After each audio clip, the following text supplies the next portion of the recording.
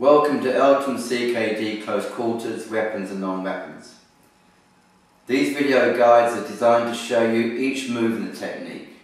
Please practice the move, get it fluent so it's second nature, and then concentrate on building up the speed. Close quarter non-weapon, brown senior belt, full Nelson.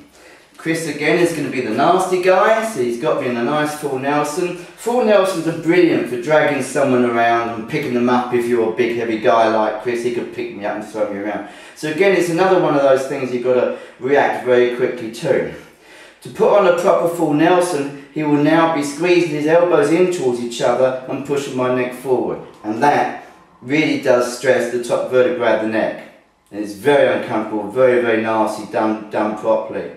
So the first thing we want to do is take the pressure off of our neck. And we do that by clamshell here and rest it against my forehead. And now actually all the pain's gone. I'm actually pushing back with my hands against my forehead. And I'm actually finding great relief just by doing that. Obviously you won't put up with me doing this for very long, so it's only part of the counter.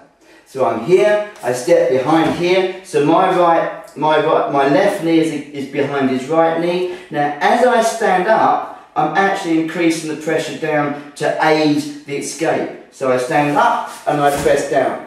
And then by all means feel free to say thank you very much. In the initial stages of being put into a full Nelson, thank you Chris, here, it's obvious, is it not, to look for any easy method of escape. You can see here Chris has got his fingers interlocked.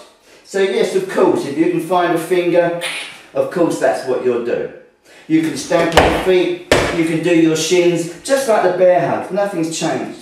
But we're talking about the situation here where the guy's very strong. And even the fingers you're gripping around, but as you're gripping around, the pressure on your neck is far too much. That's when you must get the pressure off your neck. That takes priority from all this fumbling around. Thank you, Chris.